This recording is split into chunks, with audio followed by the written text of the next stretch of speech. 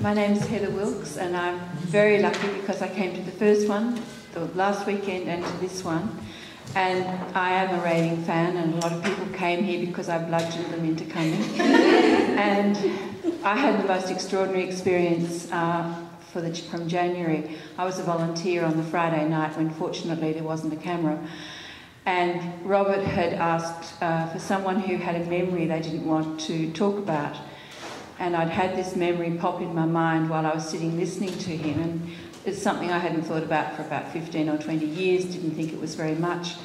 And of course, as soon as I was called out the front, my face just collapsed and off we went. And he never did find out what it was, but he cleaned up and checked it and did all this pulling in and out and switching, and it was very exciting. And then the next day I attended the seminar. That night, I was driving home from a restaurant and I found I couldn't see through my prescription glasses, and I took them off and I could see better without the glasses. Now, the incident we were working on was when I was about 7 or 8 years of age, and it was about 12 months after that that the school teacher sent a note home to say Heather's having trouble reading the blackboard. So I had my eyes tested and I've worn prescription glasses ever since to see at the football, cinema, and all my life driving. And I had done some work with EFT because I'm an EFT practitioner, and it helped a bit, but never to this extent. And I didn't tell anyone on the Sunday because I didn't quite believe it had happened, but I haven't worn glasses to drive since. So it's been very exciting. We didn't tap on anything to do with my eyesight. It was all the emotional stuff of me not wanting to look at something and everything else that went with it, and it's been very exciting.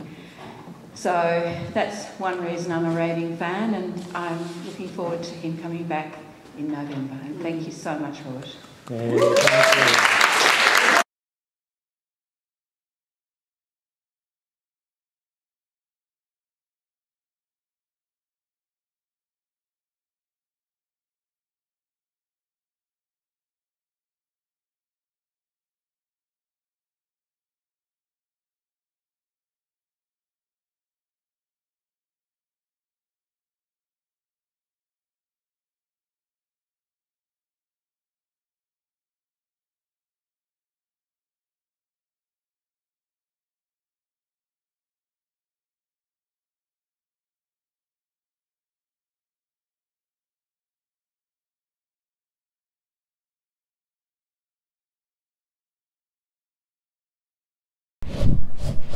you.